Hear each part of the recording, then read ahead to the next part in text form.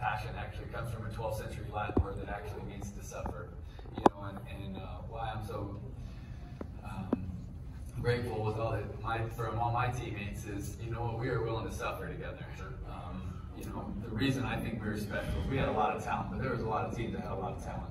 What's different about our team is we had a lot of grit, we had a lot of toughness, we were grinders. I mean, you look at B. James. B. James was, you know, 5'6", 170, and that dude was tough as nails. He could get blasted, he wouldn't even flinch.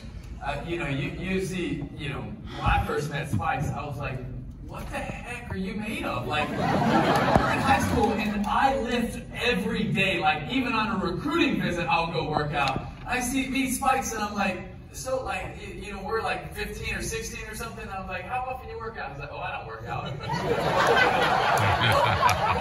What are you talking about? Like, you know, what was God doing when he created you? You know? That's another level. Then we get here and we go to practice, and Spikes is just crushing people, you know? And then we go in the weight room, and you put on like 225 on bench, and he's like struggling with it. And I was like, hold on, something doesn't add up right now. This dude annihilated every one of our offensive linemen as a freshman.